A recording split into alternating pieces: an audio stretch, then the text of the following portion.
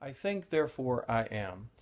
These famous words of René Descartes, the 17th century French philosopher, who also is often called the first great modern philosopher, extremely influential thinker, for a couple of reasons that I'd like to try to express here.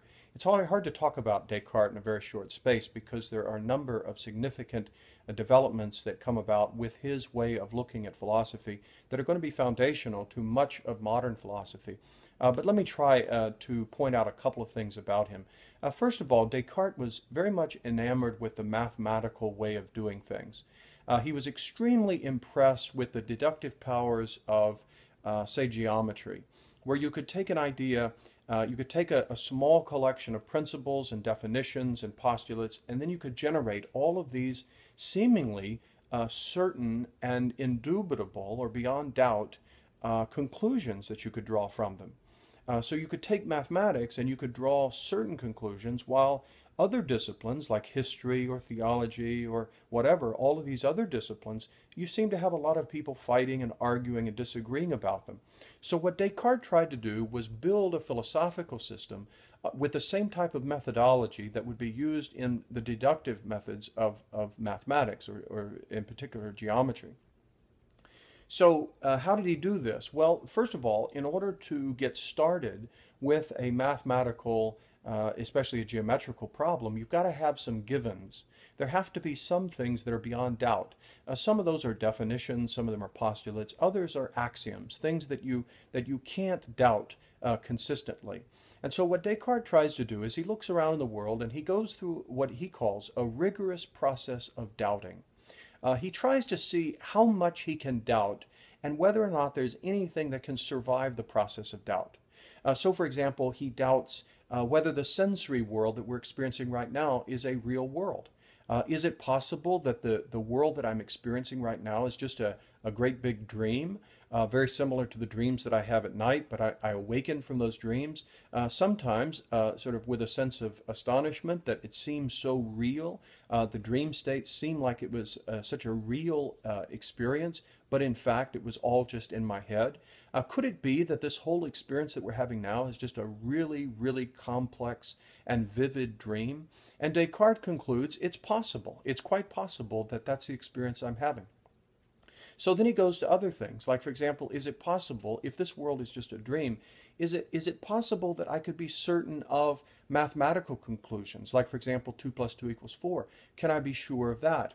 And he entertains the possibility that perhaps my brain states or my mental states right now are ones in which I am being deceived by some type of evil genius. Perhaps there's an evil genius that is poking at my brain or inserting thoughts into my mind and making me think that things are logically true when in fact they are not. So then he keeps pushing that until he gets to a principle that he thinks is impossible to doubt. And that is the principle that we started with, cogito ergo sum, I think therefore I am. And Descartes thinks about his own existence and the impossibility of denying it. So for example, if I were to say, I don't exist, in the very making of that statement, I have to affirm my existence while I deny it. When I say, I think therefore I am, I start the sentence with I. Implied in any denial of my own existence is an affirmation of my existence. And so Descartes comes to the conclusion that my own existence is the most certain of all things. Now the problem is for Descartes, how am I going to get back to the world outside of me? Because really, to be true to Descartes, what he's really interested in is science. He's interested in the physical sciences, the science of nature. He's doing this kind of philosophical thought in order to get back to science with a mathematical foundation.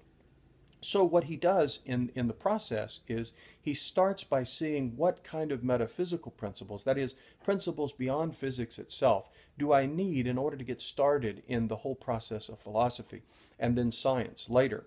And so what he comes up with is the existence of his own self, which he takes to be, through introspection, his own self is an immaterial thing. It's not a physical reality. It doesn't have the attributes of physical objects that he experiences through his senses. The mind is a different kind of reality. So what Descartes has is his mind, which is a kind of spiritual thing, and then there are things that he seems to experience outside of him that seem to be physical things, a different kind of thing. This creates a gap. between the spiritual or the mental world and the physical world outside of him, or the world of extended things, that is, things stretched out into space. So the question is, how is Descartes going to get reattached to the outside reality? If he's gotten himself locked within himself by doubting everything outside of himself, how is he going to get reconnected? And the way that he does that is through the use of an argument for the existence of God. If he can discover the existence of God, and if he can establish, and notice I'm using a lot of ifs here, but if he can discover the existence of God, and if he can determine that God is a truthful reality, a truthful being, then Descartes thinks that that will reconnect himself to the world outside of him, that God would not deceive us about a world that is so certain in our sense experience. God would not deceive us about that if in fact a truthful God exists. And he develops an argument that I don't have time to explore. It's the ontological argument for the existence of God. He finds that there's this notion of God in his mind, that existence is a necessary component of the definition of this God, unlike anything else I can think about. The existence of God is something that I can't separate from the reality of God or from the definition of God, and therefore, just like a triangle has three sides, or the interior angles of a triangle equal 180 degrees, these are properties of triangles, these are attributes of triangles. So it is, existence is an attribute, a necessary attribute of God, and therefore I can't think of the non-existence of God. Now, whatever you think of the argument, and I've certainly not done it justice here, but whatever you think of the argument, Descartes goes on to say that the existence of God also carries with it the conclusion that God is truthful. And again, there's a whole line of reasoning that goes behind that, or goes with that. And with that, Descartes will reconnect the human mind to the world that exists outside of us, or the human I, or self, with the world outside of us. Again, I don't suspect that many of you are persuaded by that line of reasoning, for one, because of the brevity with which I presented it, but secondly, there were an awful lot of people historically that weren't persuaded by it either. And so, as you might imagine, modern philosophy is going to break out into a series of attempts to try to establish philosophy on some certain ground. But I think the crucial point here is that all of these efforts result from the failure, the rather ironic failure of Descartes. Descartes begins his program by trying to establish a philosophical system that cannot be doubted, that was deductively certain, and that would give to us the certitude that the geometrical sciences or mathematical sciences can give to us. But in fact, what he ended up producing was something that resulted in a variety of different philosophical positions, I think in many ways leading to some very profound forms of skepticism in the modern world.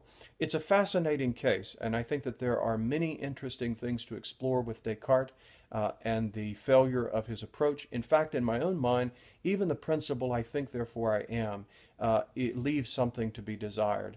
To say that my own thinking about myself is the most certain thing that I have as a human being, I think is simply false. I don't even have a sense of myself without first having the experience of things other than me. The first word that human beings say is usually not I with any understanding. It's usually things outside of us that we first know, and then by a kind of reflexive knowledge, we discover our own selves as the center of experience of the world that exists outside of our own selves. But Descartes wants to begin the whole process by reducing everything to the self, or at least certain knowledge that we have as human beings to our own selves, and then trying to seek a way to connect himself to the world outside of him.